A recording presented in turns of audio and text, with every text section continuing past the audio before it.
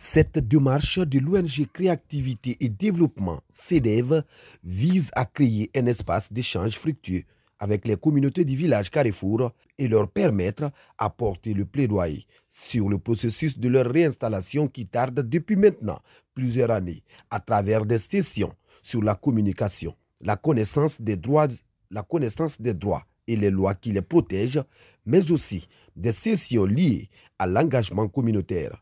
Cette rencontre de ces différentes journées consiste à renforcer les capacités des membres du comité des victimes ainsi que d'autres organisations et des leaders communautaires pour les permettre à porter le plaidoyer sur le processus de réinstallation dans le village de Carrefour.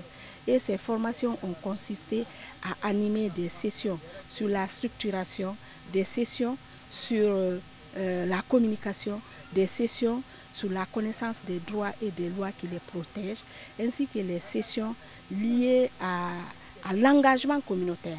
Parce qu'on ne peut pas être leader communautaire sans connaître ses droits, sans connaître ses devoirs.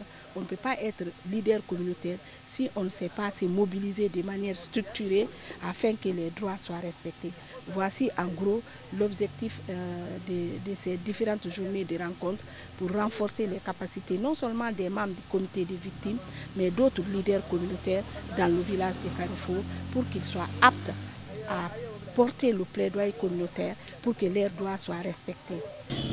Cette formation a permis aux participants d'acquérir des connaissances et les compétences nécessaires pour faire face aux défis liés à leur réinstallation et à leurs droits et devoirs. Ousmane Diallo, membre du comité des victimes du village Carrefour, se réjouit de cet énième accompagnement du consortium des ONG, CEDEV, MDT et CECIDE.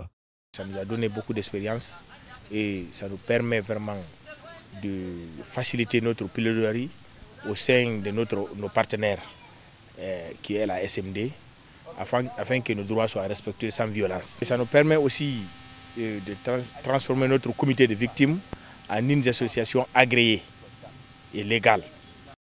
Depuis 2018, le processus de réinstallation des communautés du village Carrefour connaît une lenteur remarquable. Cette situation représente désormais un véritable problème pour les habitants qui sont exposés à la pollution des cours d'eau et aux maladies liées au lac à résidus toxiques situé à au moins 100 mètres des cases du village.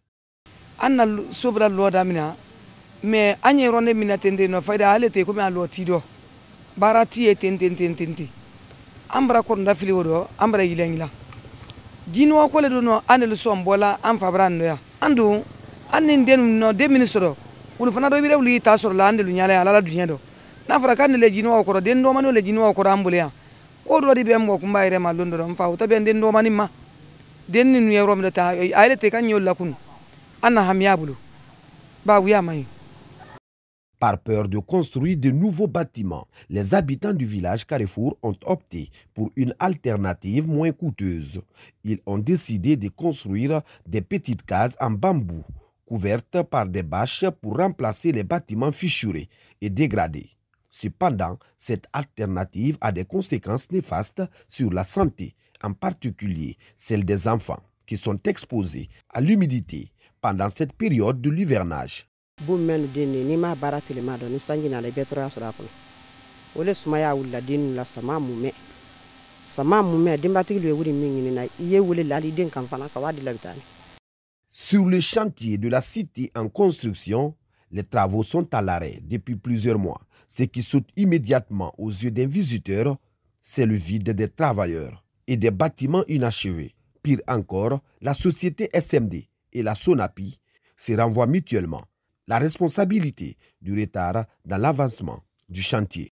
Santé ni damina kakante kasia sandi sankelendi parce arko daminati kayamatege kayro matege ka abirgi gosulu damina o kasia sandi ti anya yoro minati o sanfila magwel do me a retard mena na wara SMD la ambe ni kalike SMD barami ni barani retard dindi o dafo ka sonapi lela kalbara wodi di sonapi ma albara wodi mendi sonapi na wodi mi mayni kay ka dayma ko sonapi mo baraka terrain kan flo ni ka sonapi fana mayni ka ay la baras ma ita baran na kala hanu yeddan sele do ay dafa ko SMD tawdi sala donc fanye kuma ay ka fɛrɛ kɛ an kumakan ka état la sɔrɔ tuma dɔ sonapi ba SMD ba état la bɛɛ gérer la état de sa ma ɲininkala ay no kɛ so min baara kan n'a ye danse dɔ sandir le dun ye bara a ye balola ji min na la n'a tɛ a la yɔrɔ balo dɔ tugun a kan ka kaliya di o solution ye gouvernement de kɔnɔ an ye kuma nin fɔla k'an ma kasi gouvernement ɲɛ.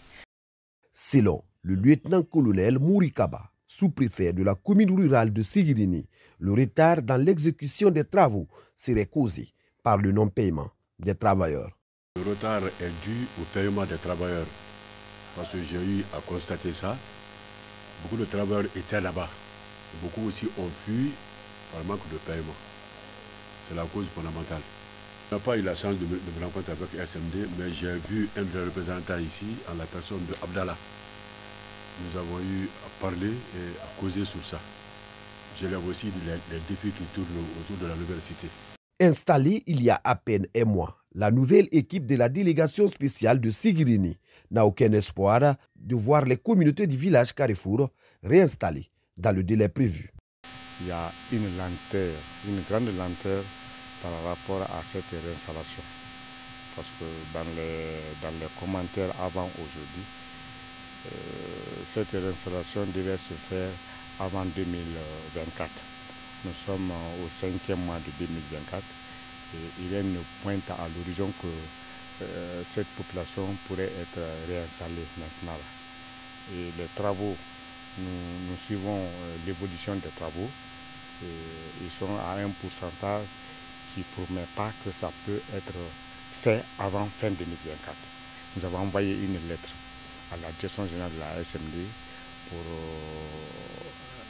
une prise de contact, au cours de laquelle nous allons évoquer beaucoup de situations, y compris cette situation de recasement des populations de Carrefour. Rencontré par la directrice exécutive de l'ONG Créativité et Développement, CECIDE, le directeur chargé des relations publiques et gouvernementales de la SMD a promis d'accorder très bientôt un espace de dialogue avec la CECIDE afin de donner la version des faits de la société par rapport à ce retard accusé dans le processus de réinstallation des habitants du village Carrefour. Bravo. Merci.